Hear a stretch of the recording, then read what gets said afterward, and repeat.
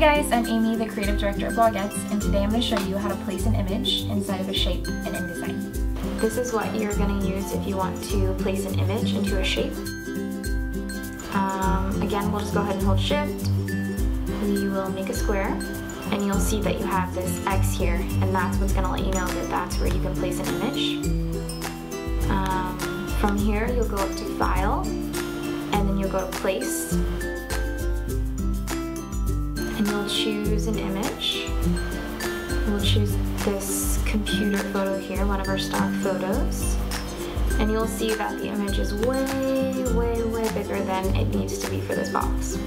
So we're gonna zoom out just a little bit, and you'll see this circle here that pops up, and that's what tells you that you're choosing just the image inside rather than the actual frame that the image is in.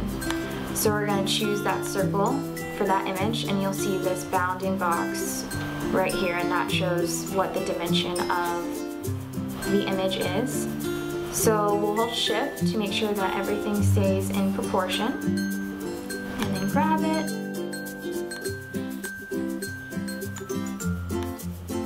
move it over until it's the size that we want, and we like the way that it fits within the box. I'd probably do something like so,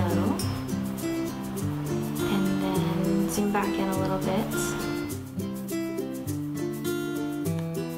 and then you're all set. And then if you decide again that you want a little bit less of this area showing, you'll just make sure that whenever you are adjusting the size of the image within the box, you're always clicking on that circle, holding Shift, dragging, and there you are.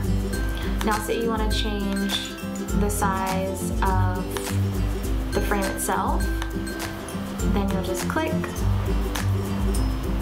like so, and then more of your image is going to pop up. Now say you want to size both of them at the same time. You love the proportion that it is, you want to keep it in the square. You're going to hold Shift and Command at the same time, and it will resize both of those. So keep your proportion, it'll keep your square, it'll keep everything the same, it'll just resize both of them together.